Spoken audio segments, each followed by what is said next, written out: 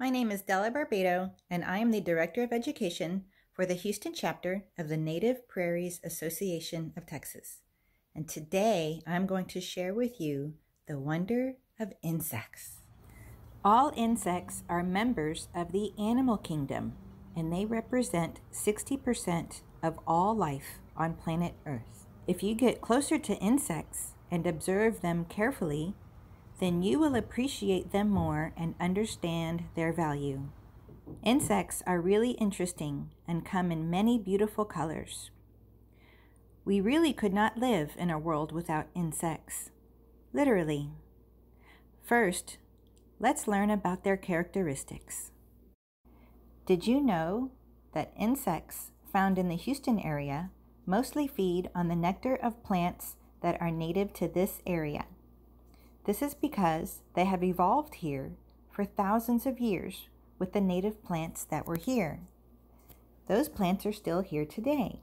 They can't digest the nectar found in landscaping plants used from other continents, such as rose bushes or crepe myrtle. That is why it is important to plant some natives in your yard. Spiders have 8 legs and are not insects, but they're just as interesting to study.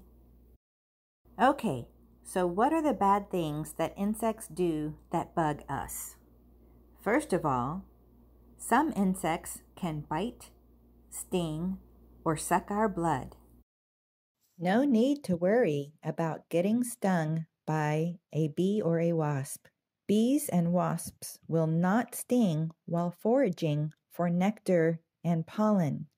They only sting when they are protecting their babies near their nest.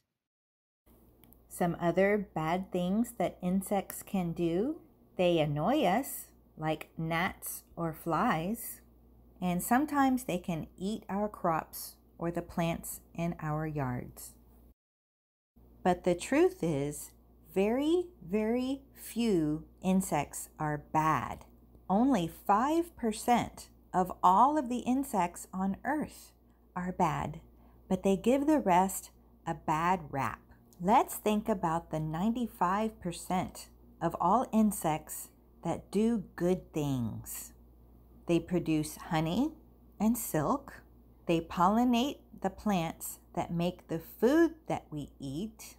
Approximately 80% of all flowering plant species are specialized for pollination by animals, and mostly insects.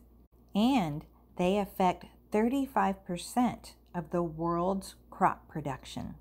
If you would like to attract monarch butterflies to your backyard or schoolyard, you can plant a butterfly garden. This is very similar to a pocket prairie. Milkweed is the only food source for the monarch butterfly caterpillar. Prairie parsley is a food source for both butterfly caterpillars and nectar for adult butterflies. Many of our native bees and wasps are solitary and live in a hole in the ground by themselves. Our native bees need native plants to thrive. This is not the case with honey bees, which are social and live in a large beehive with hundreds of other honey bees. Did you know that the lightning bug, otherwise known as the firefly, is not a bug or a fly? It is a beetle.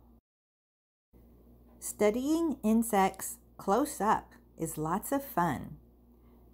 You can use a jar, or you can make a homemade net to trap the insect, then carefully transfer them to a big jar so you can study them.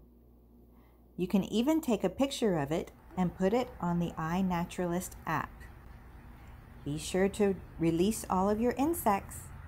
So I just happened upon some milkweed, and I saw this beautiful orange guy sitting up there. So when I put the jar around it, I saw that I got 2 for the price of 1. There is a beautiful katydid.